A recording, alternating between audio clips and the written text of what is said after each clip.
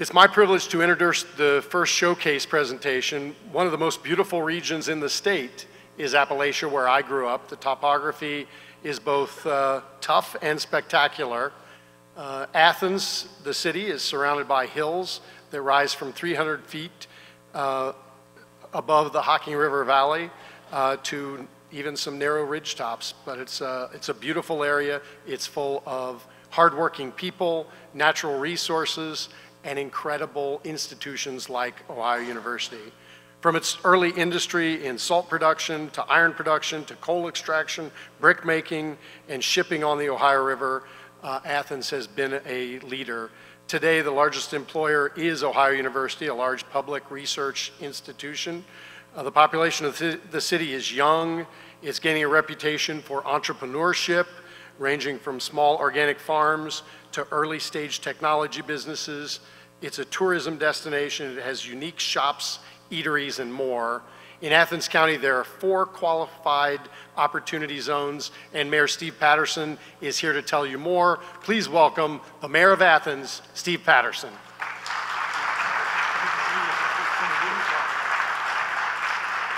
Thank you, my congressman. And I want to thank the director for having me as well. I want to give a quick shout out to the new director for the Governor's Office of Appalachia. John Kerry is the one who actually said, hey Steve, you should come down and talk about what's going on in southeastern Ohio. So let me just say this real quick, and that being that, you know, being a mayor and serving on the board of directors for the Athens County Economic Development Council, also as a director for the Buckeye Hills Regional Council, and the vice chair for the Mayor's Partnership for Progress, which represents 15 Appalachian counties. I know there's opportunity out there down in southeastern Ohio that is just waiting for people to invest. Next slide, please. So what I'm going to be talking about in particular is Athens and the opportunity zones in Athens. I'll also mention briefly the 2 other opportunity zones that are in the county. So next slide, please. So here's just a snapshot of Athens County and the 4 economic development, or the opportunity zones ready for economic development. And you see on the screen Nelsonville track, which captures the beautiful city of Nelsonville. There's also the Albany Village Census Tract, which is capturing an up-and-coming village in southeastern Ohio. Then there's 2 in Athens. There's the East State Street Census Tract, and then there's also the Stimson Avenue Census Tract, which is the one I'm going to concentrate on.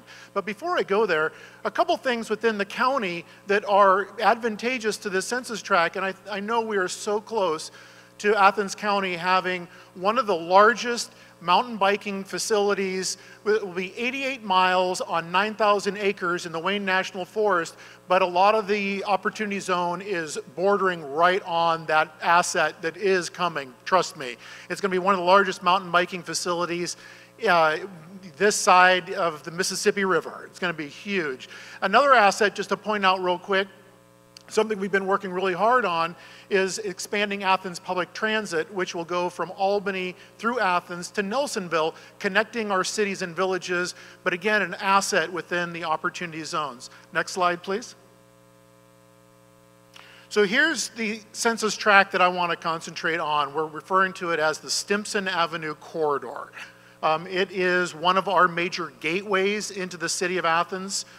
Some things I want to point out about this is the length of Stimson that we're talking about in the census tract is about a half a mile. It's a half a mile of kind of mixed retail, residential space. It is also worth pointing out, and I'm going to get to this in future slides, we've got some major capital that's coming into this through the Department of Transportation, Ohio Department of Transportation, for a small cities grant that we're receiving that's going to go into renovating the Stimson Avenue corridor, which is really going to allow us to add better features than we've ever seen before in this particular corridor. Something else, if you look at the star in the upper right-hand corner there, that we believe is an asset that feeds into this opportunity zone, which is a brand new $7.2 million aquatic facility, outdoor water recreation, which is a stone's throw away from the Stimson Avenue corridor. Another thing to mention real quick is that the city of Athens is kind of becoming known in the southeast quadrant of the state as the capital of roundabouts. We were fortunate in getting funding from, again, ODOT, from ARC, and a number of other funding mechanisms to create a new roundabout at this gateway, so at the eastern edge, as well as a new gateway into Ohio University, which is key for this particular opportunity zone. Next slide, please. So here's a kind of a closer look at one of 3 slides that I'm going to show you right now for this opportunity zone. If you look at it, you'll see that there is a lot of future development in this area. There's some older homes that are in there. There's homes that the owners are ready to jump in and sit there and either divest themselves of or to work with any investor to create kind of full spectrum housing. So not just affordable housing, but it'll be retire in place. As you know, we have Ohio University, a lot of faculty that would love to retire in the city of Athens and not move elsewhere. So you also see a future hotel that is possible with this location. There's some markets, there's a few restaurants, but in particular, we're going to be using that $2.2 million, and with our own share, we're looking at basically a $4 million project that's going to make a complete street through this corridor with new lighting, wider sidewalks, bike lanes, and as well, worth pointing out, the city of Athens, by design and with intention, every time we open the street, we are putting conduit for fiber, stringing fiber through there. This is going to be another corridor to where we've got conduit underground to create high-speed broadband that is going to go down to this whole region. Next slide, please. Again, this is the middle section of that, and you see, again, there's a post office in there, but aside from that, we've got a lot of room for growth and redevelopment, some potential retail space through here, a bank across the street on the north side. Next slide, please. This is the final one I'm going to show you for the Stimson Avenue corridor in particular. This would be the eastern edge. You can see kind of the outline of a roundabout that does exist. The slide predated that by a little bit. Another thing that's worth pointing out in this slide is near that roundabout, we have one of our major assets in the city and within the county, and it's a 22-mile long bike path that runs all the way from the eastern edge of Athens to Nelsonville. It's a great recreational asset that kind of really kind of complements what will be the Bailey mountain bike trail system and the Hocking River, of course. But here we see it's an area where it's a single owner that owns a lot of what is currently rental housing. That owner has been partnering with the city, wants to do something different, wants to put in a number of basically nicer either homes or mix of homes and retail in this corridor. And then next slide, please. Actually, skip to next slide after this real quick.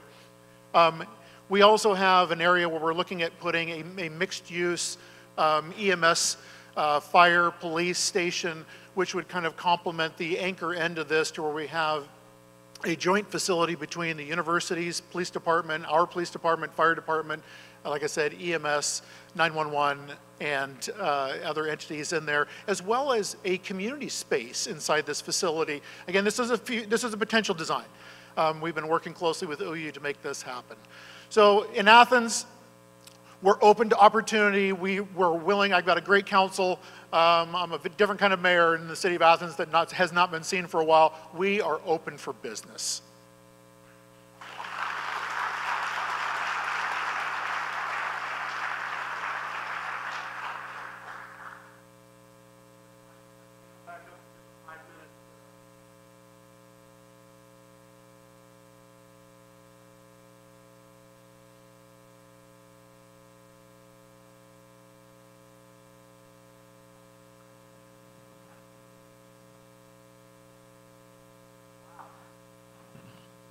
Can you hear me okay? Oh, there you go. Wow. Kind of what the whole thing was supposed to be. Public sector, right. Mayor, large employer, university, private entities and landlords kind of working together, synergy there. Who wants to comment first? I'll jump in. Thank you for the presentation. I think it was really well done. I think that feedback would be for communities to really know your strengths, right? The mayor speaks very passionately about the strengths of Athens. That's great to hear. Believe it or not, that doesn't always happen. And it's saying, okay, it's a university town, right? I mean, we invest a lot in university towns and education sectors. The other thing that kind of stood out to me is a city's commitment to invest in public infrastructure as well as green space. So, developers sometimes, dare I say, are notorious for asking for lots of incentives, right? From TIF to impact fees to different things. How can we make a pro forma work? A lot of times those are controversial issues. So perhaps we've had success with cities where we rely on cities to really put in the public infrastructure and to really put in things like bike lanes. The project that we're doing in Cleveland, we're spending a lot of time in Cleveland on the Irish Riverbend investment, the Red Line, Green Line bike lanes. These are things that cost a ton of money that if we can rely on that public-private partnership, these are things that make our investment a lot easier. And I really enjoyed the plan itself and how it connected. And that's the one thing that we look at is it a well-defined plan and is it part of the overall city plan? And because we recognize then that's where you're going to be able to leverage a lot of the particular resources. Now, from our standpoint, the mixed-use development, those are things that we invest in as an investor. There were a few economic development activities that we have not got to that point just yet, but we'll get to that point just primarily because of the regulations or the lack of regulations of clarity and what have you for some of the small business pieces. But I can also even bounce this over to Jonathan is because, some of the things where we're unable, let's say that if it doesn't fit within our complete strategy, that's where fund investments come in. That we actually, invest in a fund that acts as a continuum of P&C of us. And that will be able then to even provide another level of expertise around the table to shape it and to understand which project comes first and which one would catalyze some of the other opportunities. I thought the presentation was great, and I've seen a lot of prospectuses that cities have put together, and I think really the goal of a prospectus or a presentation like that is to spark interest so that people will come in and say, I'd like to take a closer look at the police station or the dark fiber or things like that. I mean, it's not meant to sell the deal. It's meant to say this is a place that's open for business. I thought I did a great job on that. Obviously, most of the content was focused on real estate. We're 70% private equity operating businesses, 30% real estate. So, I mean, there's certainly a fit there. But, just you're seeing more and more cities saying, here's a manufacturing company that's doing $30 million a year in revenue, and we think they can grow to 80 if we bring in this growth capital. The operating businesses could be a big piece of that as well. And then, for Arcturus in particular, we like partnering with municipalities and nonprofits and academic institutions to do their infrastructure. Laying fiber. There were pictures of big solar panels on one of the slides, doing solar, doing the police station on State University land, things like that.